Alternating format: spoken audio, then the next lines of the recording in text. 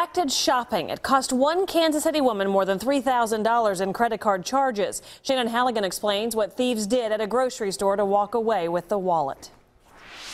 When you go to the grocery store, this happens all the time. You can see the shopper reach to grab something to go in their cart, leaving their bag vulnerable. These thieves, though, took it one step further.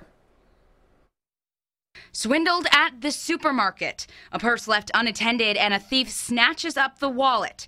It doesn't just happen here. This is video from a California grocery store.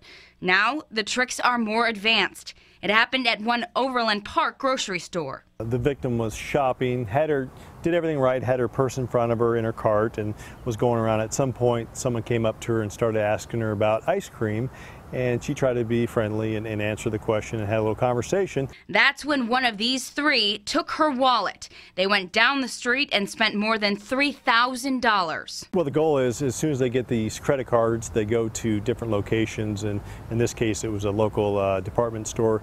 Charge up as much as they can, try to get away before the victim gets a chance to even realize and cancel the credit cards. Leave your purse unattended and someone can steal it in seconds. Police say you can't be careful enough. Having it on your person at all times is really the only safe answer, and you can't trust everybody everywhere you go, and that's the sad fact about it. If you recognize any of the people in the photos, call Overland Park Police. They could face felony charges. Live in the studio, Shannon Halligan, 41 Action News.